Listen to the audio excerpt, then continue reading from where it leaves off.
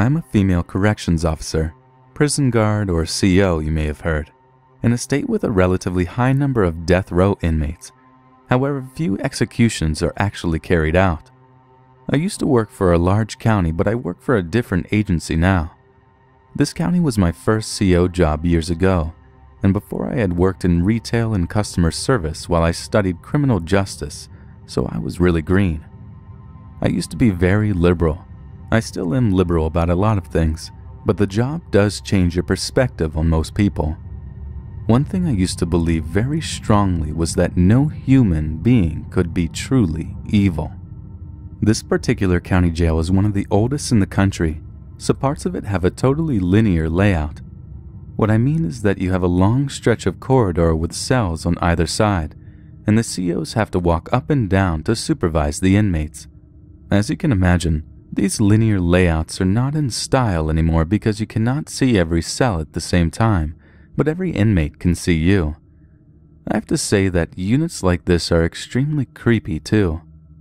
I'm going to call this corridor the condos, which we didn't actually call it that, but I don't wish to share the exact term which is specific to this jail. Now, less than 10 years ago, a quadruple stabbing homicide happened not far from where I grew up. The murderer, Michaels, described it as a butchering, and he killed his former girlfriend, her family, and their neighbor because he came over when he heard the screams. When the police found Michaels soaked in blood and asked him what had happened, he said, "It's obvious. I just killed everyone." The cop said that he seemed completely emotionless when he said it. At that time, I've only been a CO for about 4 months, and our facility received him as a pre-trial detainee. Now, obviously he wasn't our first or only murderer, but the nature of the crime, stabbings indicate a more dangerous personality than a shooting, for one thing, and his lack of remorse was horrifying. He was considered a volatile inmate, so we placed him in an observation cell in the middle of the condos where a CO could always keep an eye on him. He would stand at his glass door in silence most of the day, just watching everyone.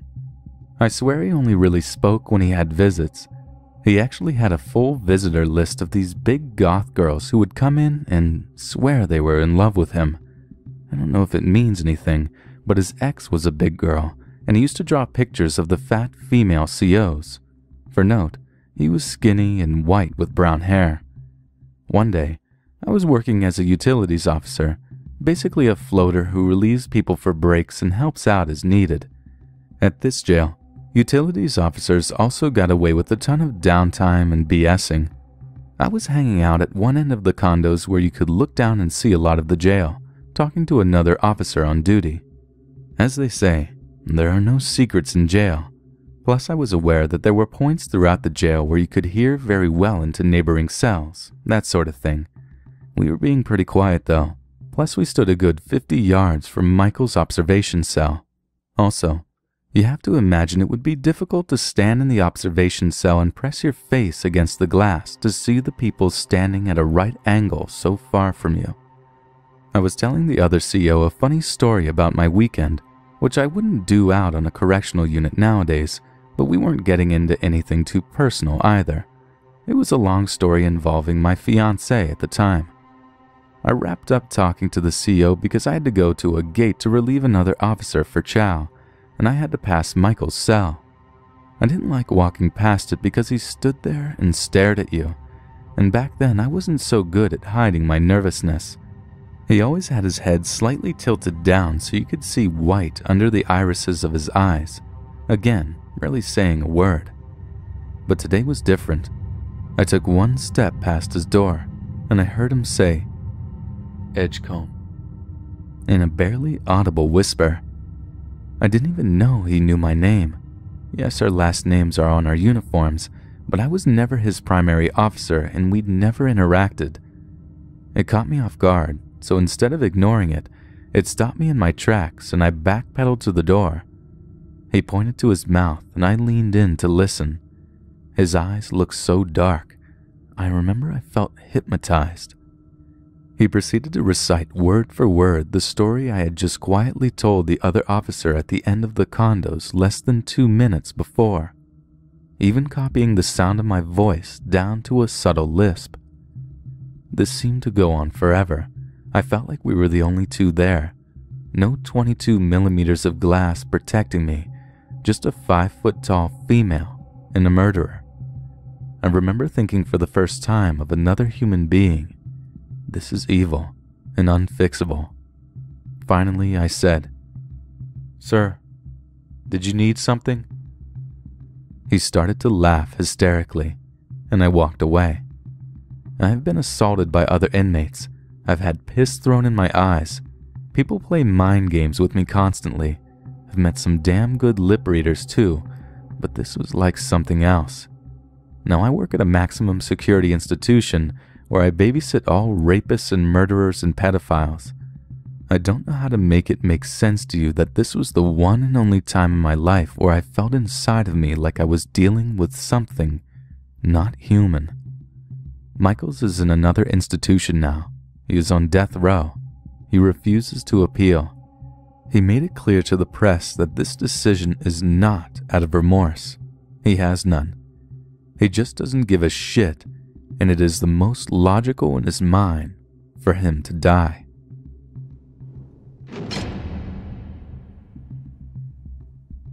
The main incidents accounted here happened over a year ago, and I distanced myself from the places where they occurred, and therefore haven't really thought about it in a while. I had even stopped living in fear until what happened last night. I live in Louisiana, and one of my mom's close friends asked her if I was available to help him with his work. He's an accountant and worked at several offices. He's very kind, but socially very strange. This is literally all I knew. I said sure. Having been sick of working in cafes, I jumped at the opportunity to work for a close family friend. He called me shortly after and asked if I could start Monday, and I said yes. He seemed pretty frazzled on the phone and briefly explained that he needed help adjusting accounts, writing letters, filing, normal office stuff.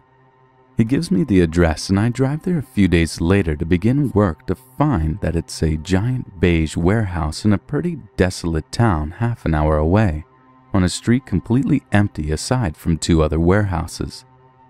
The glare from the sun reflected off the white gravel makes it hard to see, but I notice a glass door facing the street. I walk up to it and knock on the glass door. A man in his mid-40s immediately walks up and greets me with a joyous and wild smile. I tell him who I am there to see. He beckons someone from behind him, and he is instantly flanked by 2 other men, and all 3 of them are scanning me meticulously with crazed and excited looks in their eyes that I have never seen before. One of them says, "You gotta go to the other door, sweetheart," and points to the pool bar on my side of the door. A thick chain is binding the door shut. I notice also that a sturdy metal screen covers the door from their side. Pretty weird, but this is Louisiana, so I walk to the other doors and enter. Security guards lazing behind a front desk encased in plexiglass. Men being patted down. Moments later, I'm in my new employer's office who explains to me that this is a privatized prison. I am stunned that he didn't think of mentioning to me, a young woman, that I would be working in a prison. But really, the opportunity to see the prison system from this side, and especially a privatized prison, fascinated me so much. I couldn't turn down such a unique opportunity, so I stayed. In that first week, it became obvious that so many things were not right here. A few examples. The sheriff's office does routine drug-alcohol tests that are also supposed to be conducted as soon as any inmate leaves the prison and gets back from work. But each time the police do a random test, they find on average 1/4 of the inmates have been using drugs or alcohol. At one point when I was working there, a man literally walked out the front doors, past security, stole a van, keys were inside, abducted his girlfriend, raped and beat her nearly to death in the van, and then disappeared into the forest. The staff who allowed this to happen showed zero remorse, and no one was fired. I should have left then. The layout of the place. You walk in, security office to the right, door on your left leads to my office. It will be important later to know that only myself, my boss, and one other person are ever in this office. Continue down this hall and it opens up into a main room lined with commissary, a few other offices, and makeshift barracks that house the 300 inmates. There is a hallway on the right about midway into the main room. To get into this hallway, you have to pass through two heavy doors that immediately slam shut again if you are able to pry one open. Down this hallway is the one bathroom for staff. So as a lady, in order to use the bathroom, I have to walk into the main room so every inmate can stare at me, wrench open that ridiculous door, hope no one is on the other side because the only people that are generally over there are inmates. The security team is famously incompetent, as you just learned, and rush to close the flimsy bathroom door that can literally be opened with a fingernail. For this reason, I never ate or drank anything. For this reason, I was exhausted and simultaneously terrified there every single day. Why stay, you are undoubtedly asking. Like I said, my boss was very kind to me and he grew attached to me in the way a father would. He would often try to make sure I was happy, bringing me lunch every single day, but we were both very conservative people, and if I told him I had been feeling unsafe, I felt as though that would make him upset with himself. It's a strange feeling that sounds insane now that I verbalize it, but what can I do? Anyway, knowing I speak German, and in an attempt to entertain me, I guess, my boss asked if I wanted a German pen pal. Finding someone who speaks German in rural Louisiana is pretty tough, so I said yes. He said, "I'll have him come over around lunch." At noon, an older obese black man with a kind smile comes to the door. He greets me in German and hands me a note that he wrote for me asking me to be his pen pal. He explains that he learned German when he was stationed there. We continued talking in German and then switch over to English when he said, "So, can I write you?" I looked at my boss for any sign of how to respond to this, because he's clearly an inmate, and my boss smiles and nods encouragingly, so I say sure. A week later, I'm at work and I made the mistake of having to pee once during an 8-hour shift, so I make my way to the bathroom, open that heavy door, squeeze through to the other side, and then I see my pen pal standing right in front of the bathroom door as the steel door closes with a noise not unlike that of a ceiling of a crypt. He asked if I received his letter, and I said no. Feeling a little uncomfortable that he cornered me back here, I say, "Well, until then," and hurry to the bathroom. The next day is my day off, and I had plans to meet with a friend. As I'm heading out the door, I noticed a few letters from me. It was around my birthday, so I grabbed them and decided to read them while I waited for my notoriously late friend to arrive at the coffee shop. 2 were from friends and family, but one was written in an unusual script that I have never seen before. I opened the envelope to find 3 pages of worn college textbook paper folded up. I read the first sentence in disbelief. I read the sentences that followed, shaking and crying in the sunshine. He had found out where I lived. I ran to my car and started driving with no destination. I was terrified. My friend called a few minutes later asking where I was. I went back to the coffee shop and showed her the letter. I never read it again, and honestly don't wish to revisit it. None of it was in German. What I remember about it was he told me he was a sexy black man who was in good shape, although I distinctly remember he is definitely not that, and that I should send him pictures of myself, writing back using a pseudonym so no one at the prison learns about us, and that I should sneak him in some of his favorite tobacco because he prefers hand-rolled cigarettes. I was horrified, unsure of how to approach the situation in my panic. I decided, however, that I would tell security and my boss the next day at work. When I go in the following morning, my office is in chaos. One of the owners of the prison recently had a divorce and bought a red Corvette with company money. This actually happened, so we were going through the bank statements trying to account for every charge. I figured I would wait until lunch to bring it up, since it was already such a high-stress environment. At some point in the morning, my boss and the other person in my office go to the attic to put some boxes up. It is a fucking rare occurrence that these people are not glued to their desks. A minute later, the door opens, and it's my pen pal. He immediately shuts it behind him and locks it. He looks down at me excitedly. "Did you get my letters?" he asks. I'm shaking and terrified, but I say, "Yes, I got your letter." "How did you get my home address? You were never to contact me there again. You were never to enter this office again. You were never so much as to look at me again." His reaction surprised me greatly. He looked down at his hands and made what seemed to be a sincere apology, and that he would leave me alone now. He left the office before anyone arrived, and I quit at lunch. I was traumatized and didn't feel like rehashing things to anyone, so I just left without telling anyone, knowing my lease would be up soon and he would no longer know where I lived. Flash forward to now, I'm living with my boyfriend, applying to grad programs, and loving our new place together. I'd never felt unsafe there until last night. He was at band practice and I was alone in the front room with the curtains drawn, leaving just a sliver between them. We have an intense fucking LED motion light that goes off when someone is about 2 feet from the door. You have to walk like 11 feet from the street and then up some stairs to get to our door, so it's not really going to accidentally go off. I notice a bright light from between the curtains. At first I think maybe someone accidentally went up the stairs or some homeless guy is rooting through our ashtray, and I write it off.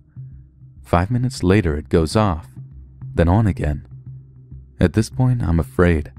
I get up and dial 911 without calling, so it's ready in my phone just in case. I hear the doorknob turn.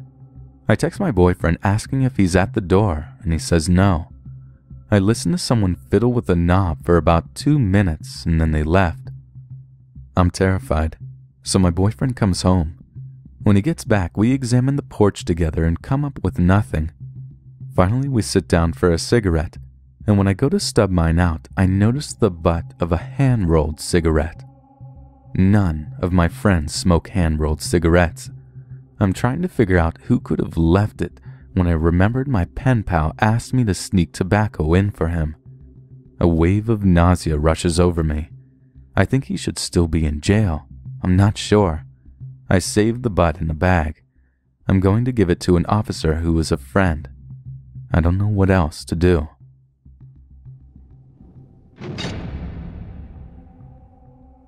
Let me preface this by saying that I'm a correctional officer. I'm female and about 5'3". I've worked in a large county jail for going on 13 years now, and in my time there, I've had some harrowing experiences and met some extremely creepy and violent individuals. However, all of the strange situations I've been in, there's one I find especially disturbing in retrospect. I was 20 at the time and barely off of probation. I was young and stupid and didn't have the experience needed to truly understand how dangerous my job was at that point. I was working the night shift, 10:30 p.m. to 7 a.m., locked in a room with dozens of inmates and nothing but a handheld radio to protect me. The pod I was assigned to housed 72 inmates.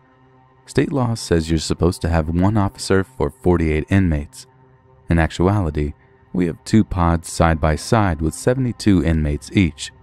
There's one officer assigned to each pod, and a third officer who's supposed to float back and forth between the 2 housing units. This third officer is hardly ever present until lunchtime. They're inevitably assigned to some other random detail in the facility, escort inmates, supervising trustees, etc. Now, you might assume that jails are divided by types of criminals, i.e., misdemeanors housed separately from felons, but this is only the case after someone goes to court and gets convicted. Most people in county are still awaiting trial, so they're all mixed up together.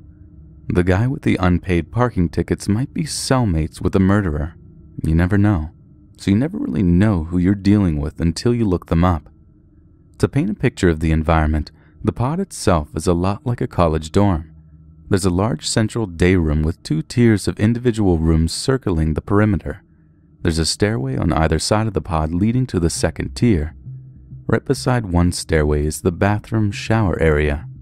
Now, this is what we call a direct inmate supervision setup, so the officer is locked in the pod with the inmates.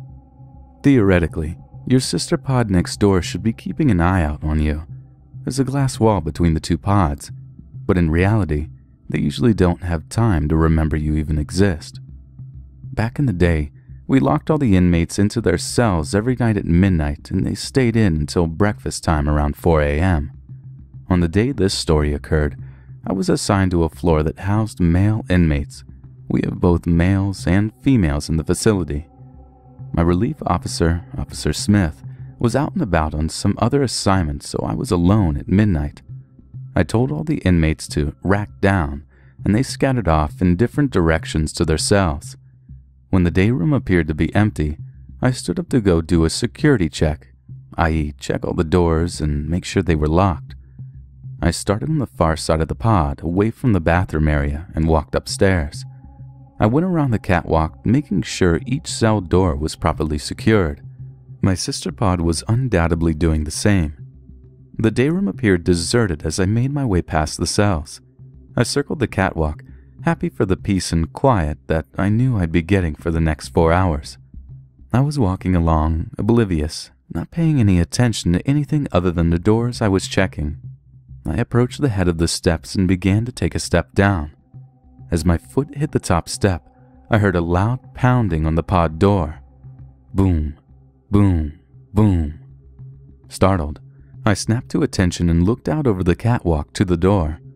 Officer Smith was standing there, and he was pointing dramatically to the foot of the stairs.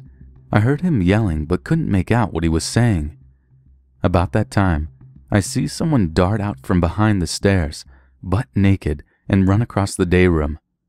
Apparently, a large, well-muscled inmate had been hiding behind the shower curtain while I did my rounds, and had crept out to wait beneath the stairs and, I assume, ambush me as I came down them. The inmate played it off as a prank and nothing was done to him. I was good and scared, and to this day I still keep a close watch on my stairways when I'm doing rounds. Maybe he was just planning to scare me, but I'll never know. If Officer Smith hadn't returned at just the right minute, there's no telling what might have happened to me.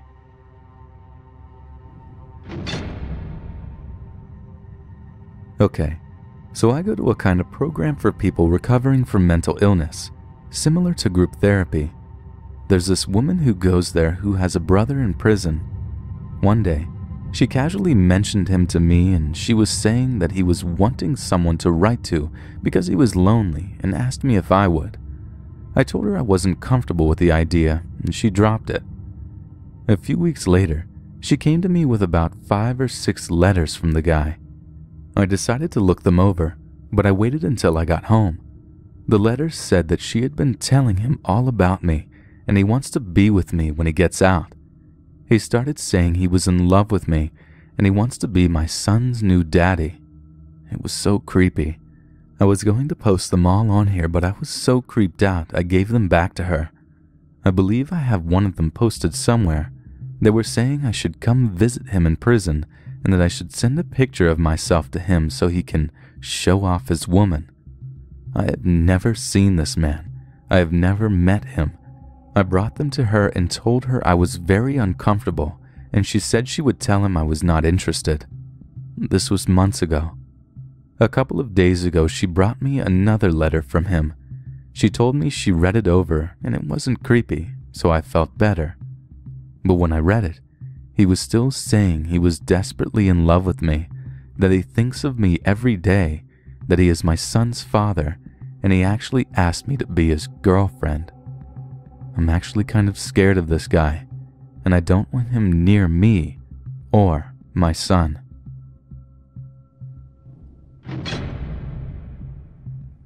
Back in the 60s, my dad worked as a guard at a prison near Miami. He described his most memorable experience to me recently. He says that there was one prisoner who was a lot like a younger Hannibal Lecter.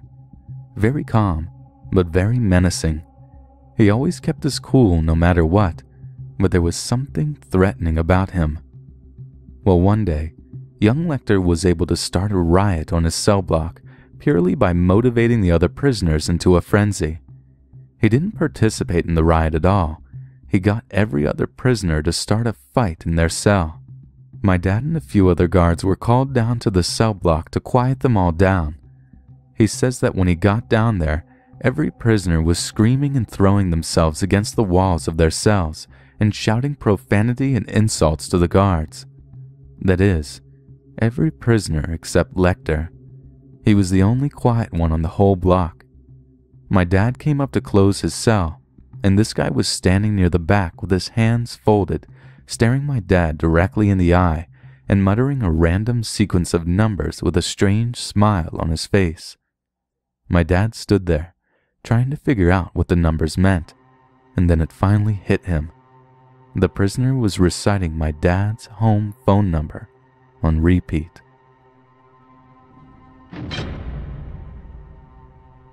I grew up going to a private American school in a foreign country in Europe, which I shall not name.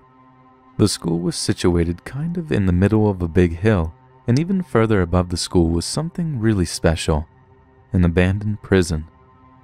Now, as if that was not shady enough, bordering the abandoned prison was a real prison. There was kind of like a wall separating the real prison from the abandoned one. So, us being teenagers, we decided to find a way to break into the abandoned part.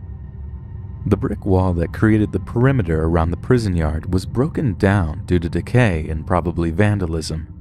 We decided to enter and do some exploring.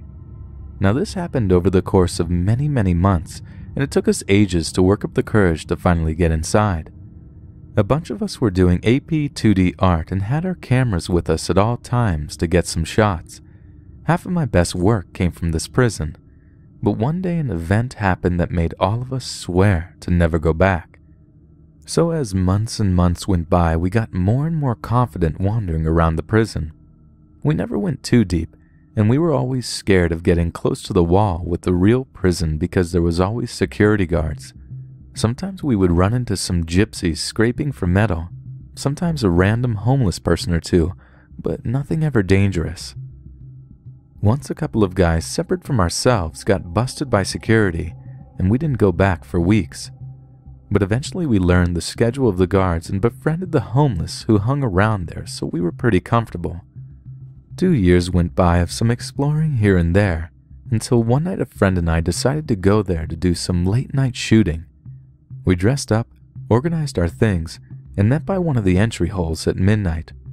Now, we had videos of us going through some of the sections of the prison this night, but we deleted them out of fear. We never wanted to have anyone know what happened this night and thought the videos could be traced. It was really dark in the depths of the prison, so the reason we were filming was to use the flashlight on our iPhones. This was a while back and you couldn't just press a button to get the light, but you had to film something. Our goal tonight was to get as high up as we could. There were at least something like 10 floors, and almost all the staircases we found during our daily exploring were sealed off. If we spent lunch breaking one down, the next day it would be repaired again. The prison was huge and had many staircases all over the place. Now, most of the rooms were fairly large. Each floor was completely different to the previous one, and it was very hard to tell what went on here. From what we could gather, it was some sort of a labor factory that the prisons were forced to work in. We found some rooms completely full of shoe soles. Another floor had a long hallway, and each room was vividly painted in different patterns.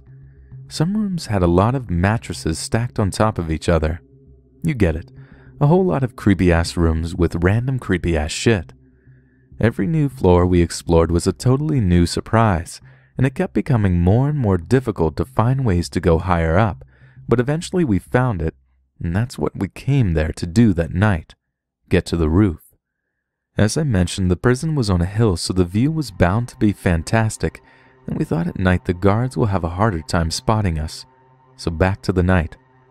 We kept getting deeper and deeper, and it got darker and darker. There were dripping noises everywhere around us, and we couldn't tell if we were alone.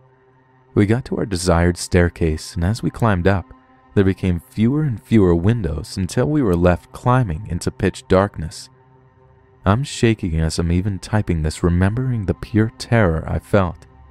Nonetheless, it was the only unsecured entrance, so we kept climbing and climbing. Things started to get weird, though.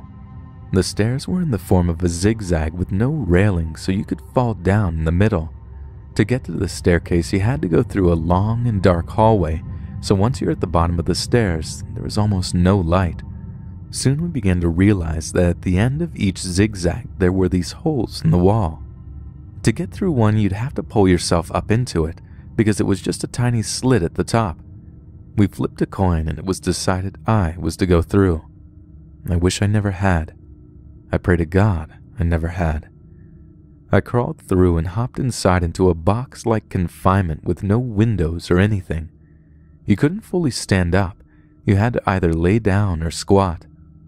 I looked around and found pornography plastered all over the walls of this place, as well as tissues and other disgusting stuff. Injection needles were among one of those things there too. That wasn't the worst part though. The worst part was when I took a look at a notebook laying on the ground. The writing was in a foreign language which I could read, and it documented a worker's logs. There was a name followed by a sign-in and sign-out timestamp. The most recent entry was made 2 days ago. 2 fucking days ago. I rushed out of that space like my life depended on it and told my friend we've got to get going. While I was inside, my friend noticed that there was one of these slits on every level and that they were numbered and had a placeholder for a tag. They were cells. We noped the hell out of there and began climbing down when I reasoned to my friend it was almost 1 a.m. and we need to go up now before it's too late. We were going to a club after this, us being teenagers, you know. It took me some time, but I finally persuaded him to go up and make it to the roof and then leave. We went up and up and up until finally we saw light. Delighted, we burst through the door completely without thinking and began expressing our relief in cries of joy. We felt like we had conquered the worst part and completely relaxed. Everything was going great until suddenly my friend freezes in his tracks and tells me to shut the hell up right now and get to the staircase. Panicked, I asked him what he was on about.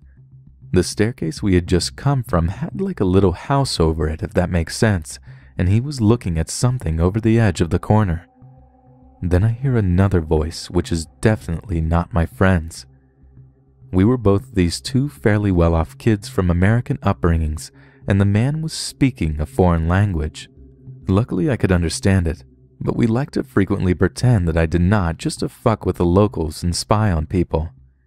He was used to me routinely pretending I don't understand a word, so when the man said something, he just stayed quiet and motioned that I keep my mouth shut. My friend was signaling for me to get to the staircase when I hear the man yell, "Don't move!" in the foreign language. I froze dead and didn't know what to do. 5 men come from around the house thingy into my sight. 2 were standing, the others were sitting on the edge of the roof. 1 push and they tumbled down to their death. Now these guys look serious. Pumped arms, sweatpants, bandanas, and for the best part, swastikas on their arms. The prison had a lot of racist, anti-Jew, anti-immigrant, anti-people in general type of stuff going on. This we never expected though. The man motions at me and yells, "Come here."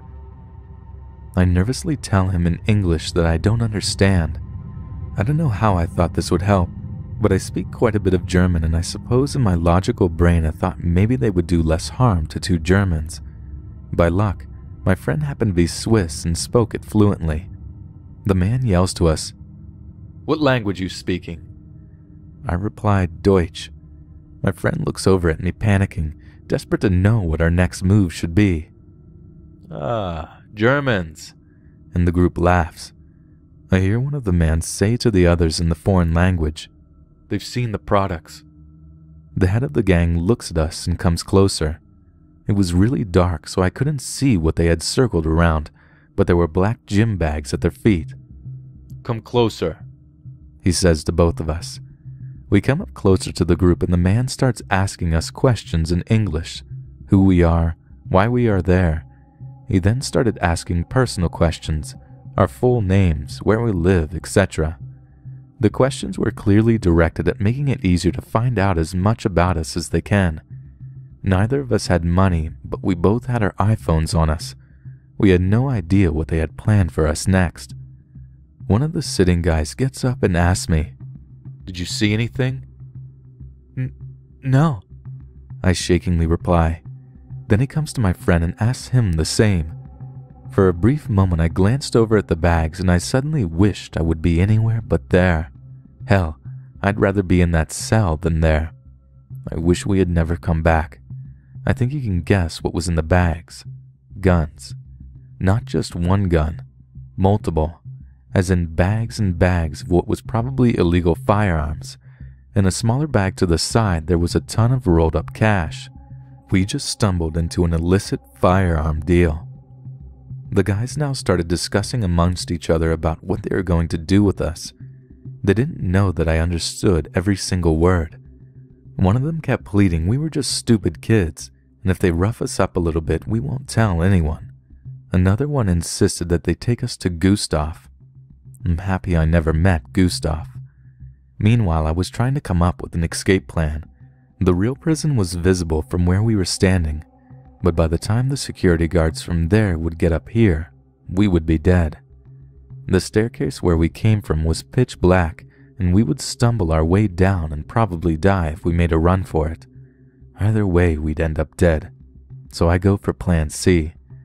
Mr. Ringleader says to them that one of them should walk us home to see where we really live and threaten us if we tell. That's when I had a better idea. The roofs. I could run back down the stairs, but the abandoned prison complex was huge and basically many buildings of different sizes all near each other. You could hop down from roof to roof and escape via that way. Just as one of them starts arguing about taking us to Gustav, one of their phones rings and I take that as my cue. I scream, "Follow me," to my friend and begin descending down the roofs. No, I know this is stupid logic, but I thought that they'd never shoot us near a real prison. It's too risky. It really wasn't too difficult. We just kept jumping on a lower and lower building and eventually we were down. Our feet hit the ground and we began running through the grounds. Since I knew it quite well, I knew exactly where to run to escape to a main road on the other side of the hill. I suddenly heard men yelling in the background and the sound of barking dogs. Security from the real prison must have seen us running and came to see who was there. I screamed to them in the foreign language, "There's men and they've got guns!" It seemed they already knew we were not the primary concern as they ran in the direction we came from and not where we were going. We didn't stop running until we reached the city center, and we didn't return to the prison. We never reported anything that happened and have no follow-up on who the men were. Illegal drugs and stuff were common where we were living, but we never thought we would stumble across an illegal arms dealing. Needless to say, we didn't go back for months. And to think that roof could have been the last thing I saw. Or Gustav's apartment.